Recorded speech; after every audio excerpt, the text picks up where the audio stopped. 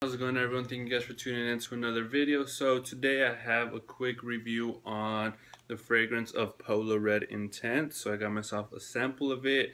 Every time I go to Sephora or Macy's, I go and smell this one, and I still have not bought myself a full bottle, but I really do want to. It's still a bit on the pricey side. If you go on Fragrance Net or Beauty Spin, you can get the 4.2 for about like $50–$60, which is still kind of pricey for me. So I'm waiting for it to go a little lower, or maybe if I get it as a gift or something like that. But for now, I got myself some samples thanks to my girlfriend. She bought some stuff from Sephora and they had this as a free sample, so she got me 2 of them. So let's go ahead and just get a quick review on this one right here. So this one came out last year, which is 2015, and it's woody spicy. And the notes are, top notes is blood grapefruit, cranberry, lemon, and saffron.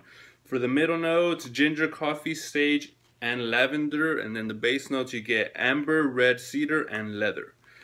So right off the bat, the top, you're gonna get this sweet, fruity type of smell. The one that pops out the most, you're gonna get that cranberry type of raspberry kind of smell. Smells really, really good, really fruity, sweet.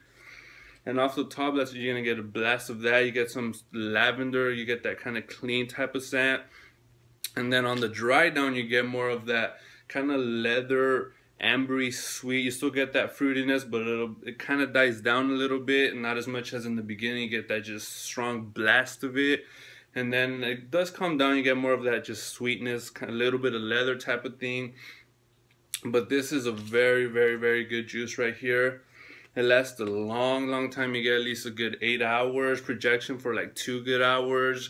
So I recommend this as maybe as a casual date type of scent, maybe for a night out with friends or a night out with as a date. So this is really, really good for that right here. Maybe date nights and night outs right here.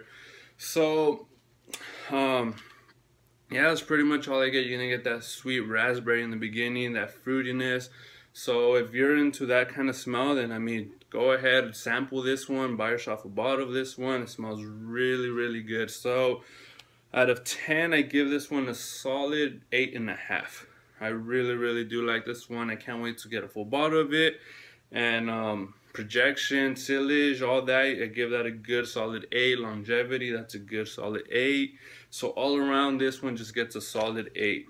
All around, solid 8. So there you guys have it. Thank you guys for tuning in. If you guys have any questions, comments, or if you have this bottle, whatever you think of it, just go ahead, you can leave it down in the comments.